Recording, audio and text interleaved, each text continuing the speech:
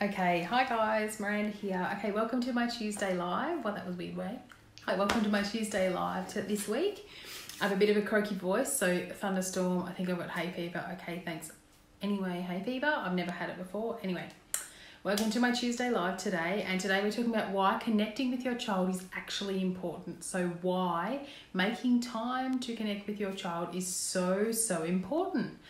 So this is one of my biggest things to talk about, one of the things that I love to talk about, one of the things I'm good at with my own kids, and I know that I'm good at with other people's kids. So this is one of my passions, is connecting with children. So people understanding how to connect with their own child. So just stop for a moment and think about what is something that you do regularly. It doesn't have to be daily, it doesn't have to be every half an hour. What do you do daily, or what do you do daily? What do you do regularly to connect with each of your children or your child if you only have one? I'm just going to take a second. What do you do regularly? Have you got that thing in your mind?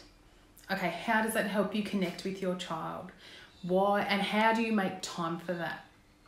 So do you make time for this activity? So say it's reading a book with your child every day, okay? Because I'll try to do that with my youngest.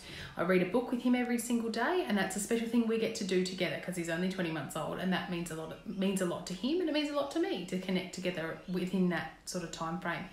What's something that you do with your child regularly? Could be daily. I'm going to use daily as an example, but I'm talking about regularly. So, and why do you need to make time for that? So making time for your child is obviously very important, but making time to actually intentionally connect with your child is super important, because if you don't create that time when you actually can sort of control what they're doing, then they're not going to be that interested. You can't make them do that when they're 13. You can't say you're going to spend time with it. Well, you can, but it's not really the same sort of vibe when you're forcing them to do it.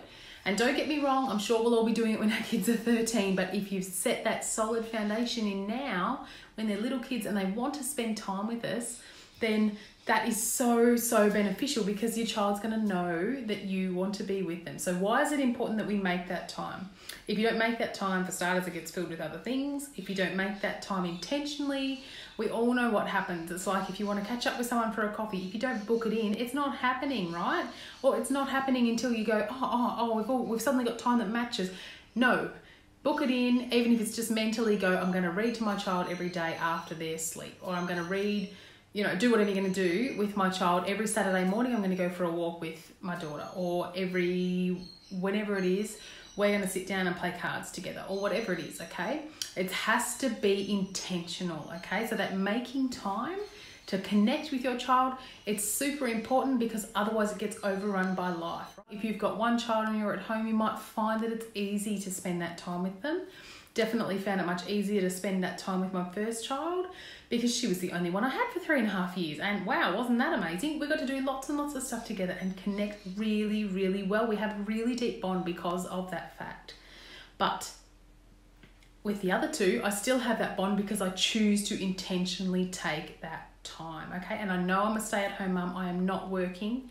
I am not working at this moment anyway, but I am working from home, and it doesn't matter if you're a stay-at-home mum or a working mum, you still have to choose to be intentional with whatever time you get. You have to choose to be intentional with that time. Okay, so why is making time important? Because otherwise it gets overrun by other things. Why is connecting with your child important? I was going to do a little bit of a blurb on that here as well. So why do I go on and on about connecting with your child? I said a little bit before, when they're older, they're not going to care about connecting with us if we don't connect with them. But basically, if you connect with your child, you are setting them up for better self-confidence, better self-esteem, better understandings, better just knowing that someone cares, right? Knowing that their mum or dad cares about them. And this is the same with a niece or a nephew or someone like that.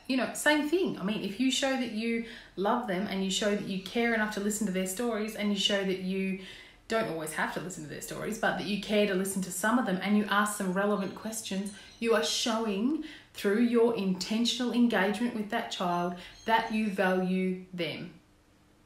Basically, I want my kids personally, and I'm sure you guys are the same, I want my kids to grow up feeling valued, knowing what it's like to feel valued, and to know regardless of anything that happens, that I value them so much, and so does their dad. You need to actually show them, right? Just telling them is not going to mean that much in the end, because you need to practice what you preach. That's why that's a cliche.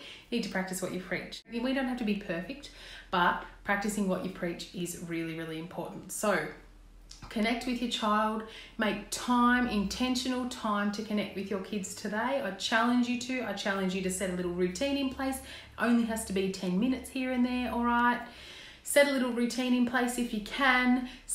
Don't let anything crowd it out. If you can, try your best not to, and start creating those intentional moments, because they will turn into intentional conversations, and they turn into intentional living as you do them. As you connect with your kid, connection isn't a one-time thing, it's a consistent thing like this, right? So that the kids know you are there for them without a doubt as they grow. And then you're the person they will be coming back to, all right? You're the person that's going to keep that trust, okay? Connecting with your kids, keeping that trust, always being there for them as much as you possibly can while still being human, right? Because that's important too, okay? Do that. See if you can do that today, okay? It's something I struggle with sometimes, but it's also something I really, really prioritize and want to get better and better at. So basically, how do you make the time for your kids? How do you make that little bit of time? What do you do? What routines do you have with your kids? Pop them below. Okay, so anyway, I hope you guys have a wonderful day. Pop any comments below about what you might do with your children, and have a phenomenal day. See you later. Bye.